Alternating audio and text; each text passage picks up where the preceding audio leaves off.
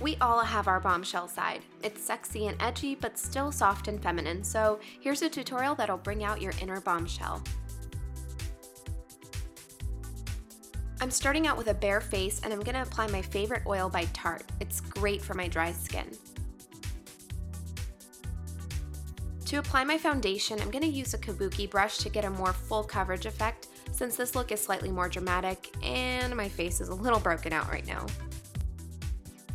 I'm going to do a light highlight and contour using the Motives Sculpt Series palette.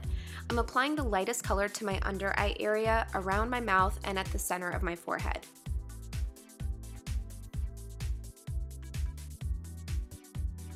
Now using the darker shade in the palette, I'm going to contour my cheekbones and my hairline and just a little bit at the tip of my nose. Then I'm going to blend it out. I'm going through this pretty quickly, but I've got an updated highlight contour video coming soon, so look out for that. When I blend this out, I'm starting with the lighter color first, then moving on to the darker contour shade. That way I'm not diluting the highlight.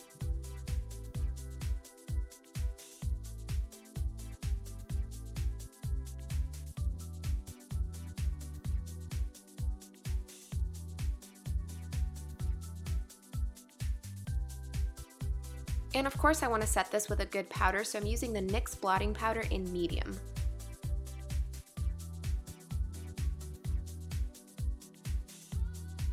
And moving on to the blush, I'm using this baked blush by NYX and it's called Foreplay. I like to apply this in small circular motions just because it gives a more glowy finish. And now I'm going to use my big fan brush by Pirouette Professional to add a nice highlight to my cheekbones with the Mary LouManizer highlighting powder.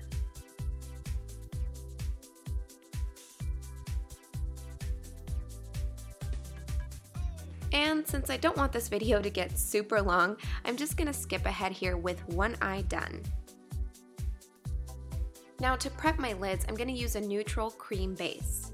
And using a blending brush, I'm just going to blend out the edges above my crease. For this look, I'm using my Vice 2 palette, and I'm starting off with Radar all over my lids up to my crease. I'm holding a tissue under my eyes just so the shadow doesn't fall onto my face. And of course, gotta blend. Now I'm using a black jumbo pencil and applying this to the very outer corner of my eye, just along the lash line and extending into my crease a little bit. I'm also going to apply this at the very inner corner of my eye as well.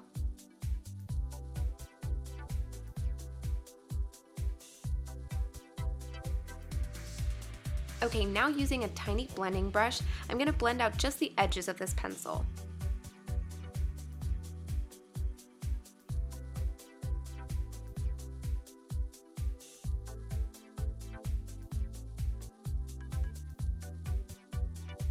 And for a more blended look, I'm going to dip into Ambush and use this to blend out the outer edges above my crease even more. Just apply this in a windshield wiper motion all across your crease. Okay, it's time for the liner. I'm using my Inglot matte gel eyeliner in black, and I'm applying this with an angled liner brush. It doesn't have to be perfect because I'm going to blend it out. Now using a small brush, I'm going to go through and smoke out the liner, but do this immediately because this liner dries very quickly. And now I'm going to use whatever is left on my liner brush and just add some darkness to the bottom lash line as well.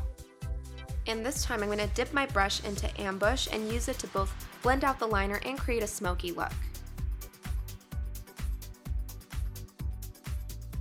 And now for the fun part. I'm taking my Stila foil finish eyeshadow in Kitten and applying this just at the very center of my lids to make them pop.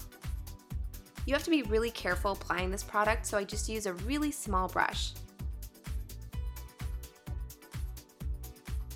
And you can see here I'm using the tip of the brush to blend out the edges. And I'm just going to intensify the other side a bit more. And now I'm ready for mascara. I'm using my Eyeko Black Magic Mascara for extra drama.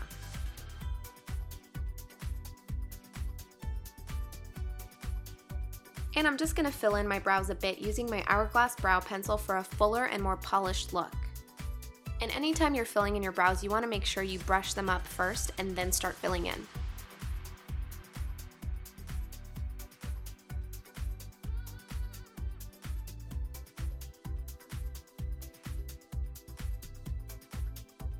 And finally, the lips. I'm applying my Dose of Colors lipstick in Koi, and for extra flirty lips, I'm going to apply my Girlactik gloss in Just Nude over it.